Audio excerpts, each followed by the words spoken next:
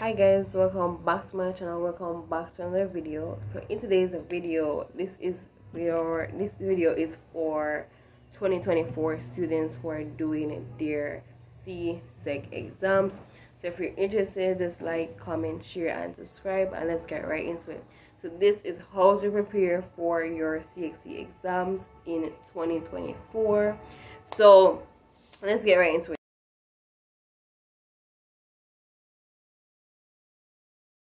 So my number one tip for students who are doing their exams in 2024 is for them to start studying early. At this point, it's really a matter of getting the knowledge down, right? So I don't know if this batch of students know what happened in 2020 and 2021, but what happened was that in 2020 only paper ones were administered to CXC students, and in 2021 broad topics were given. So although the 2021 students did paper ones and paper twos, the paper two broad topics were given to the 2021 students. Now guys, my advice or my tip for 2024 students is to start studying early. So the thing is that students who did their exams in 2020 and 2021 got lucky, especially the students who did their exams in 2020. They got extremely lucky and they were only able to do paper one. Now I did two of my CXC exams in 2020. So I did my social studies and my English language exams, CXC exams in 2020 at the time. No, I got lucky that year for doing those two subjects in that year. And in 2021 I did my other 9 subjects. Yes, I did my other 9 subjects in 2021. Now, the whole issue or topic about those broad topics that were given back then was that in a sense the broad topics may or may not have helped, if you get what I mean, especially the topics from math. Those topics never really make no sense. It's basically the same thing as how the other students over the previous years were given, so it never really makes much sense. But either way, my advice to you guys, start studying early because you're gonna need to write something on those paper 2 exams. For the paper ones, by now everyone knows that multiple choice past papers is the way to go. Paper 1 past papers is the way to go, and you need to ensure that you're watching the past paper videos. Literally nobody has any excuse as to why them not watch a past paper videos for paper 1, because if you check YouTube, you find paper 1s where teachers at work. You find the amount of videos to biology, HSB, math, especially math paper 1s, like they're on YouTube like crazy. Really, no one has any excuses as to why they are not doing paper 1s, the practice papers for paper 1s, because literally questions repeat, and students who have done exams over the years have come to realize that one thing with CXC, if the paper 2 don't repeat, the paper 1 are going to repeat. And as I said before in previous videos, that when these questions repeat, it's not going to be like, oh, you're going to take questions from 2022 and just put back all of them on 2023, or put them the same 2023 and 2024. That's not how CXC does it. It's a question bank, and literally questions can be chosen from any year into this new paper. So it can be maybe the exam they take maybe 15 questions maybe come from maybe 2010, and then you see 3 from 2020, 3 from 2021, 2015 you see 3, and you realize, oh, these questions keep repeating. So it's like literally a mashup or a blend up of these questions out of the CXC question bank, and more than likely questions are going to repeat. So for me now, as I said before in my advice to you guys, is that paper 2 is basically the harder paper, with the more challenge. So if you only want to really bust your brain on the paper 2 and not on the paper 1 so much, which is really to just ensure that you do past paper videos, just watch them, working on the questions, them answering the multiple choice of the paper 1s, and then you'll be good for that aspect. As for the paper 2, you will require studying. Because guess what? On the paper 1, even if you cannot work the question, for example, it's maths and you can't even work the question, It's multiple choice and you can pick an answer, right? You still have the option to pick an answer, and it's a 50-50 chance that you may or may not pick the correct answer.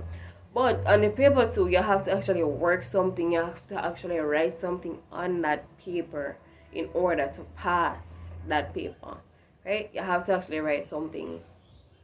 Now, that is why studying is so important, especially beginning to study earlier. If you're in grade 11 and you're doing 9+ subjects within 1 year, grade 11, I have all of these subjects, and you know that, listen, you have to go get that syllabus. And especially the more subjects you're doing, ensure that you start studying earlier.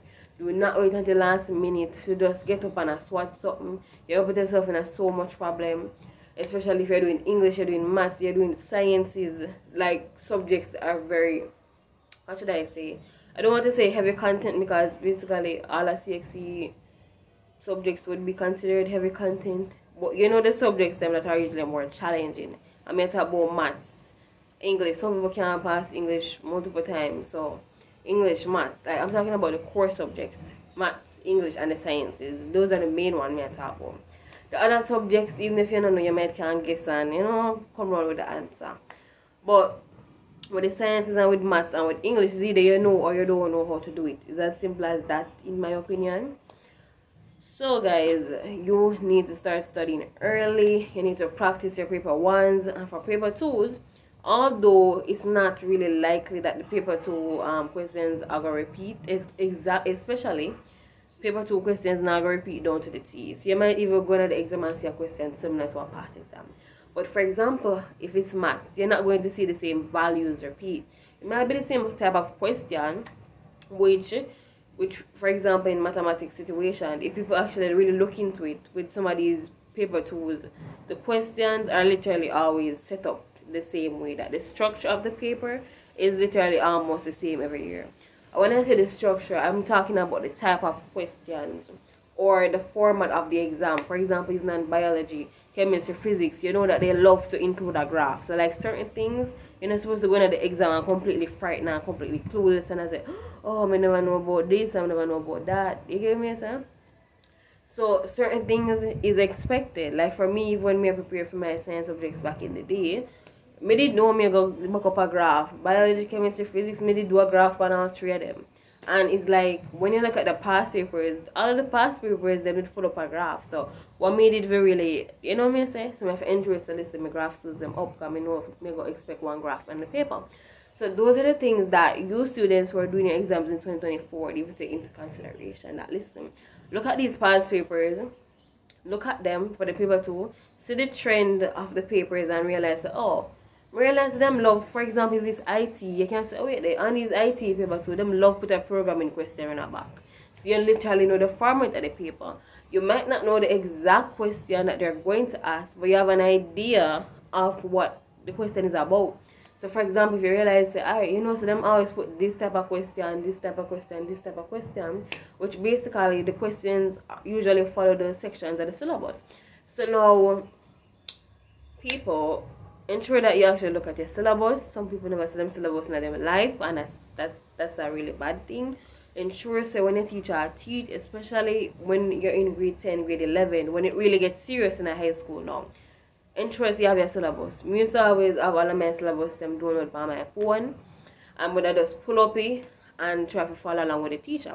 And so if I see the teacher and realize, I mean, sometimes, you know, we can't forget remember which subject, but all I know is that I pull up the syllabus and me say, but wait, when me in grade 11, and then as I realize the teacher never really reach far with me in a syllabus, because when me pull up the syllabus, me say one bag of something, but me know I'm not teaching at the class, and me say, but wait, me get ready for exam if me never touch these things before. Looking at your syllabus will let you know if you're ready for the exam, yes or not. If you realize that half of the syllabus you never see before, you're in grade 11, less than 6 months before exam, then you know you're in a problem, and you know you have to go burn some all-nighters and one bag of something in order to pass those exams. Literally, the moral of the story, ensure so you look at your syllabus so you know where you're at and know how much more you need to prepare. Because if it's a situation where you're in grade 11 and so for some reason the teacher never that teach, or for example your teacher don't have enough time to cover that part of the syllabus, it means that independent learning will have to start taking place. You have got to take on the responsibility of go find a textbook Googling, YouTube, find the videos, them finish the syllabus on your own if your teacher cannot do it, or the school, because some schools them not really allocate enough time, especially for the science subjects. Usually the time for the labs them not even enough. So like things like that, restrictions like that. So if you know that okay, you don't have enough time and you realize you don't cover the syllabus, you need to get started on it, especially if the syllabus, you know, reach nowhere near syllabus.